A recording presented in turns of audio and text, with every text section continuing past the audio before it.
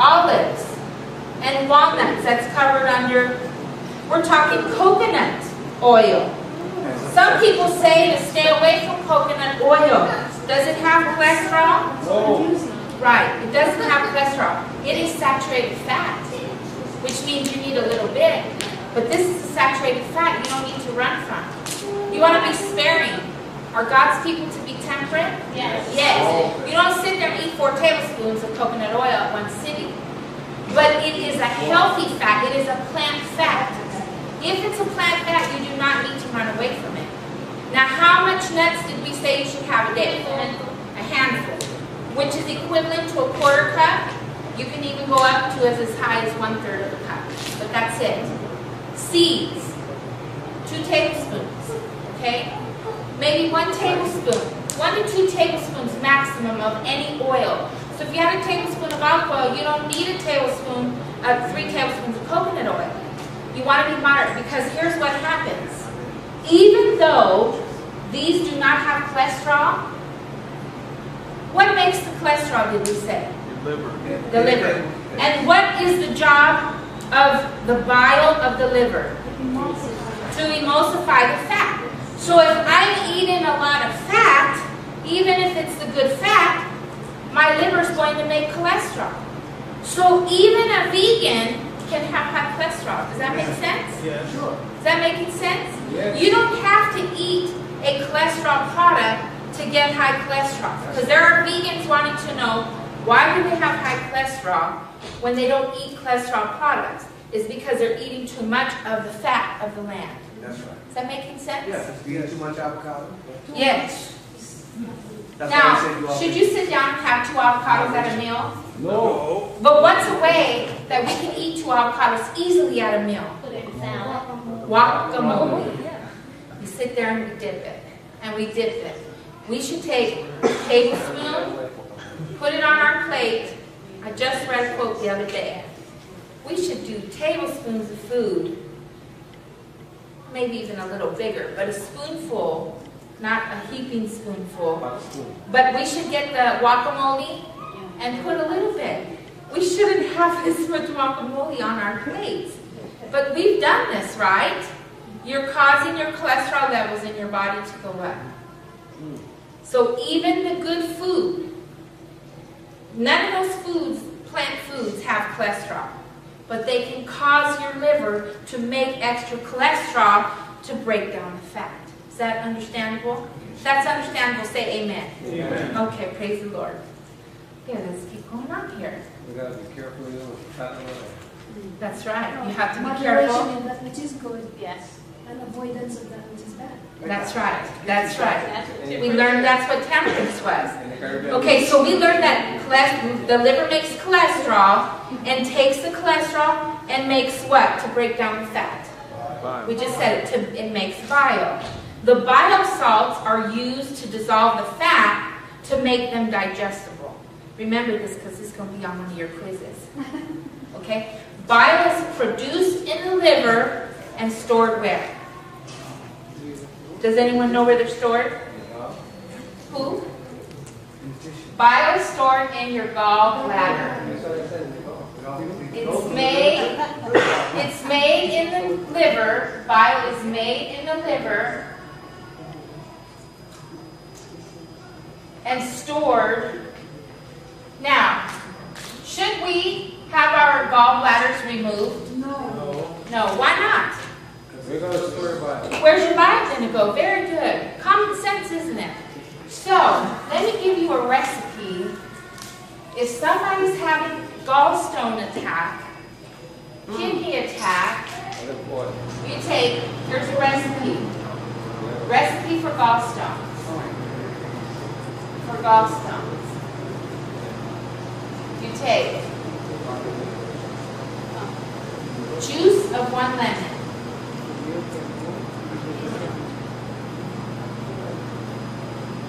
Juice of 1 lime. And you can use other citrus like grapefruit, oranges, but you want to make sure you have the juice of 1 lemon and the juice of 1 lime. Put it in an 8-ounce cup and then use the other juice to fill it up to complete your 8 ounce. Does that make sense? So, juice of grapefruit,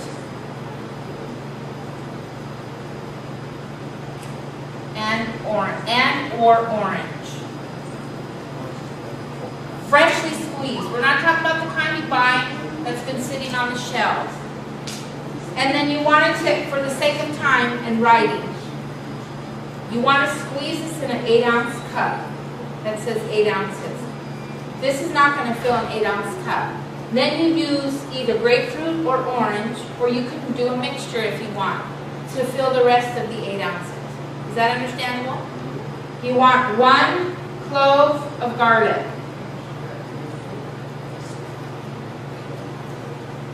You want 1 inch of ginger root. Peeled. Make sure you peel it. 1 inch? Yes, 1 inch. What's that? You want to put all of this in a blender.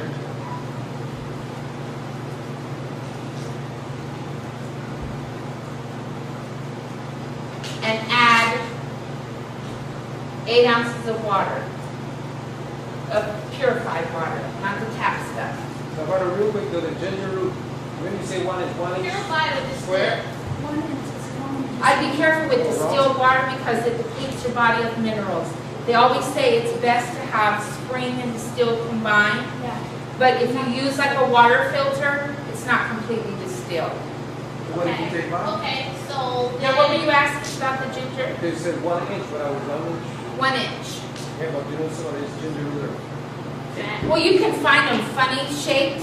You just break off a piece, cut off a piece to have 1 inch. Peel it before you do, and then cut it off. Put all this in the blender, whiz it, and then drink this. This is a 5-day process.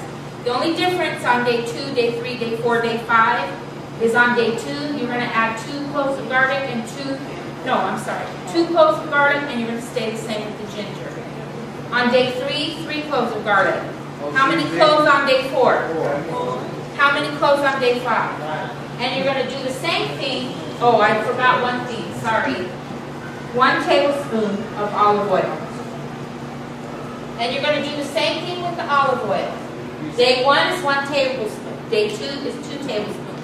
Day 3 is 3 tablespoons. Day 4 and day 5 is 5. Now, if they're having a kidney stone or gallstone attack, take a cloth, saturate it with castor oil, microwave it, take it out, wrap it in a paper towel, and put it wherever the pain is. And the way it even works better is if you put activated charcoal too. That works even greater. And this will literally stop the pain in its tracks. This is going to, what the juice does, Castor oil? castor oil. What the juice does, now I'm not telling you to drink it, I'm saying externally. What the juice does, I think I'm getting this backwards.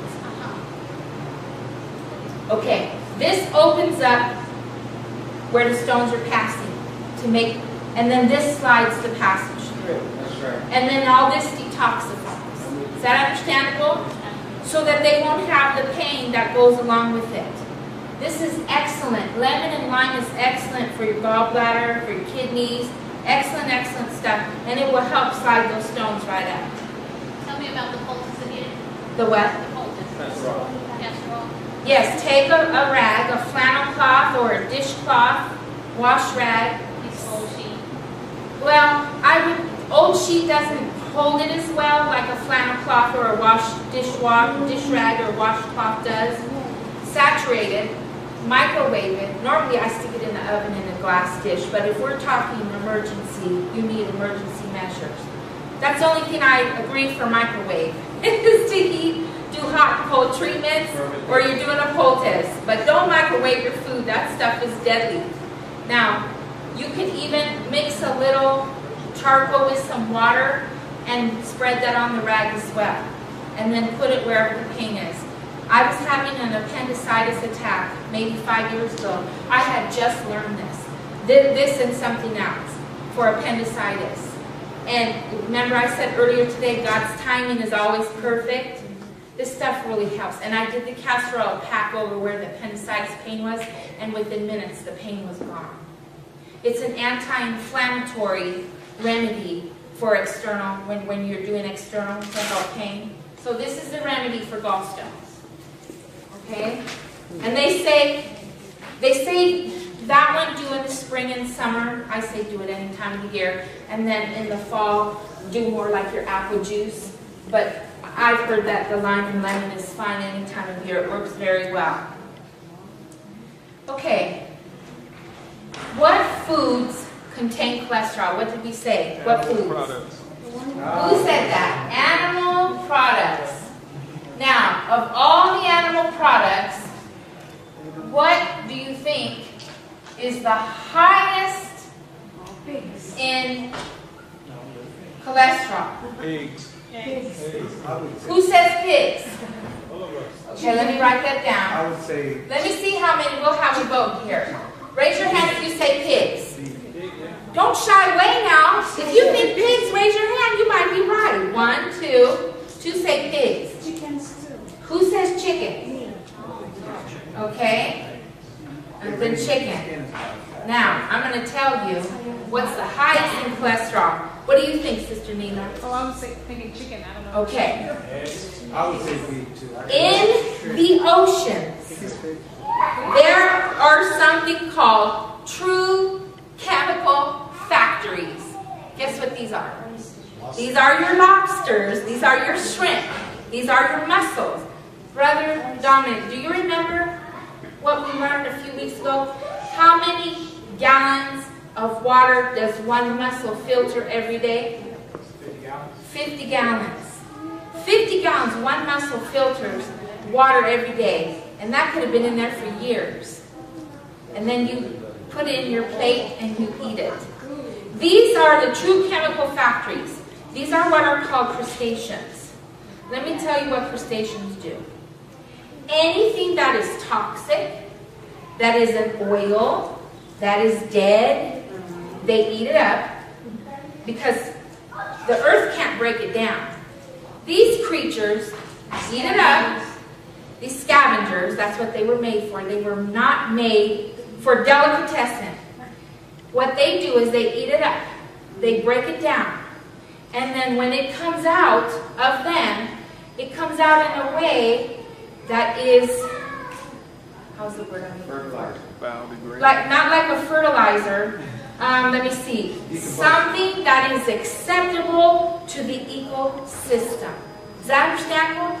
Who made them to be this way? Absolutely, God did. That is a true chemical factory. They are biodegradable. Does that make sense? Now, do we want to eat something that eats every detestable thing? No. Shellfish are the #1 source of cholesterol. They are the highest. Shellfish. Shellfish. And remember, we were learning about the parasites last week.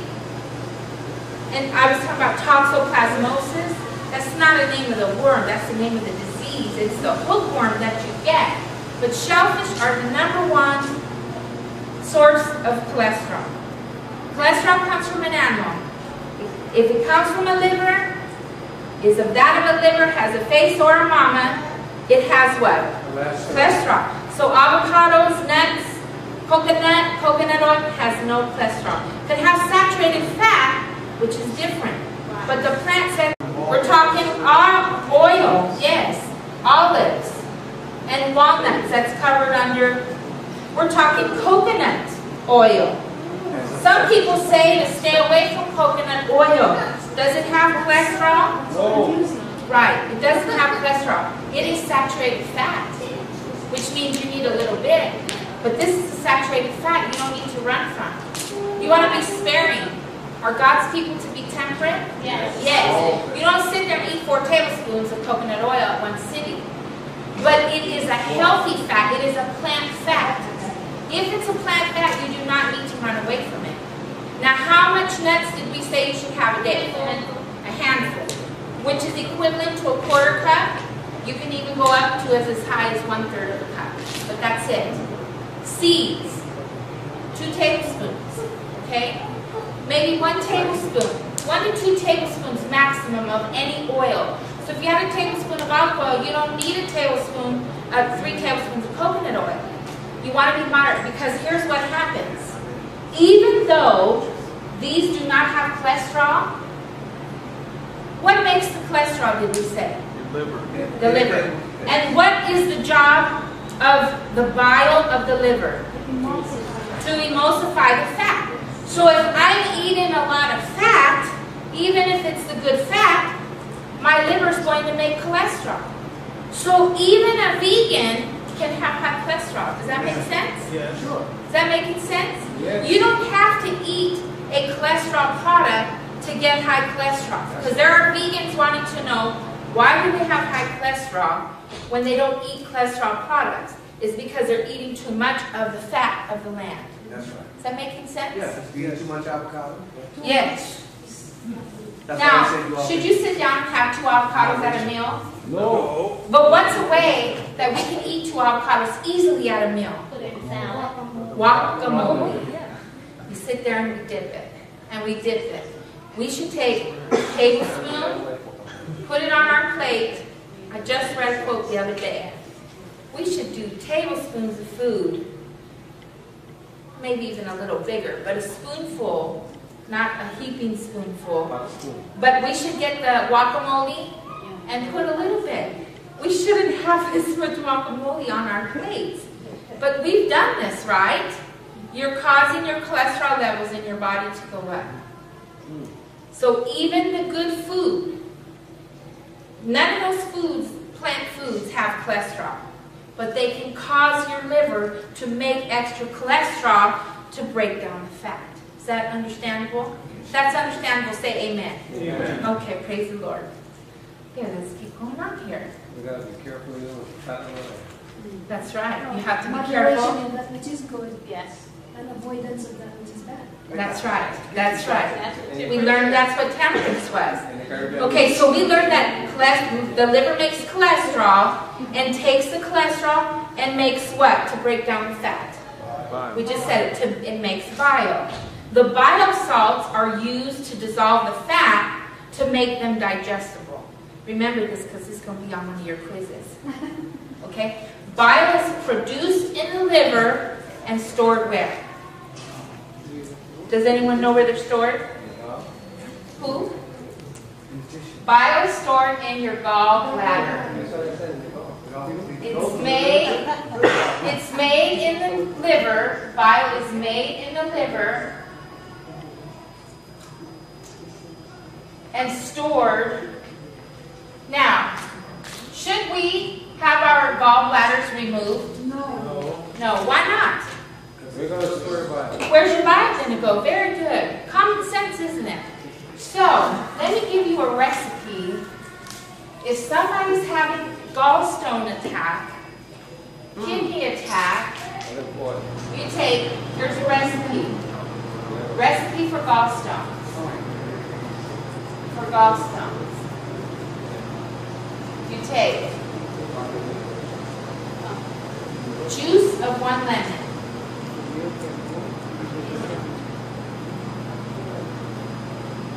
Juice of 1 lime. And you can use other citrus like grapefruit, oranges, but you want to make sure you have the juice of 1 lemon and the juice of 1 lime. Put it in an 8-ounce cup, and then use the other juice to fill it up to complete your 8 ounce. Is that making sense? So, juice of grapefruit,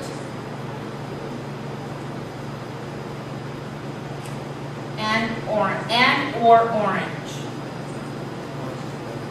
Freshly squeezed. We're not talking about the kind you buy that's been sitting on the shelves. And then you want to, for the sake of time and writing, you want to squeeze this in an 8-ounce cup that says 8 ounces. This is not going to fill an 8-ounce cup. Then you use either grapefruit or orange, or you can do a mixture if you want, to fill the rest of the 8 ounces. Is that understandable?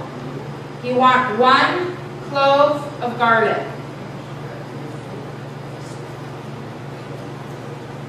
You want 1 inch of ginger root. Peeled. Make sure you peel it. 1 inch? Yes, 1 inch. What's that? You want to put all of this in a blender.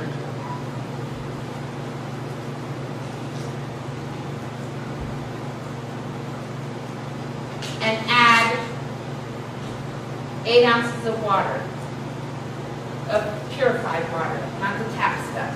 So about a real quick though, the ginger root. When you say 1 inch, 1 inch Purified or square? distilled? 1 inch is 1 inch. I'd be careful with distilled water because it depletes your body of minerals. They always say it's best to have spring and distilled combined, Yeah. but if you use like a water filter, it's not completely distilled. What did you take, Bob? Okay, so Now, what were you asking about the ginger? They said 1 inch, but I was 1 inch. 1 inch. Yeah, but you know some of this ginger root. Well, you can find them funny shaped. You just break off a piece, cut off a piece to have 1 inch. Peel it before you do, and then cut it off.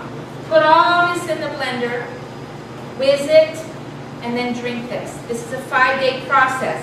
The only difference on day 2, day 3, day 4, day 5 is on day 2, you're going to add 2 cloves of garlic and 2 cloves of garlic, and you're going to stay the same with the ginger. On day 3, 3 cloves of garlic. How many cloves on day 4? How many cloves on day 5? And you're going to do the same thing. Oh, I forgot one thing. Sorry. 1 tablespoon of olive oil. And you're going to do the same thing with the olive oil. Day 1 is 1 tablespoon. Day 2 is 2 tablespoons. Day 3 is 3 tablespoons. Day 4 and day 5 is 5. Now, if they're having a kidney stone or gallstone attack, take a cloth, saturate it with castor oil, microwave it, take it out, wrap it in a paper towel, and put it wherever the pain is. And the way it even works better is if you put activated charcoal too. That works even greater. And this will literally stop the pain in its tracks. This is going to, what the juice does, castor oil. What the juice does, now I'm not telling you to drink it, I'm saying externally. What the juice does, I think I'm getting this backwards. Okay, this opens up where the stones are passing to make, and then this slides the passage through. That's right. And then all this detoxifies. Is that understandable? So that they won't have the pain that goes along with it. This is excellent. Lemon and lime is excellent for your gallbladder, for your kidneys. Excellent, excellent stuff. And it will help slide those stones right out. Tell me about the poultice again. The what? The poultice. Casserole. Casserole. Yes, take a rag, a flannel cloth or a dishcloth, wash rag. Piece of old sheet. Well, old sheet doesn't hold it as well like a flannel cloth or a dish rag or washcloth does. Saturate it, microwave it. Normally I stick it in the oven in a glass dish, but if we're talking emergency, you need emergency measures. That's the only thing I agree for microwave is to do hot and cold treatments or you're doing a poultice. But don't microwave your food. That stuff is deadly. Now, you can even mix a little charcoal with some water and spread that on the rag as well. And then put it wherever the pain is. I was having an appendicitis attack maybe 5 years ago. I had just learned this. This and something else for appendicitis. And remember I said earlier today, God's timing is always perfect. This stuff really helps. And I did the castor oil pack over where the appendicitis pain was, and within minutes the pain was gone. It's an anti-inflammatory remedy for external, when you're doing external to help pain. So this is the remedy for gallstones. Okay? And they say that one do in the spring and summer. I say do it any time of the year. And then in the fall, do more like your apple juice. But I've heard that the lime and lemon is fine any time of year. It works very well. Okay. What foods contain cholesterol? What did we say? What foods? Who said that? Animal products. Now, of all the animal products, what do you think is the highest in cholesterol? Eggs. Eggs. Who says pigs? All of us. Okay, let me write that down. I would say Let me see how many, we'll have a vote here. Raise your hand if you say pigs. Pig, yeah. Don't shy away now. If you think pigs, raise your hand. You might be right. 1, 2. 2 say pigs. Chickens too. Who says chicken? Okay. And then chicken. Now, I'm going to tell you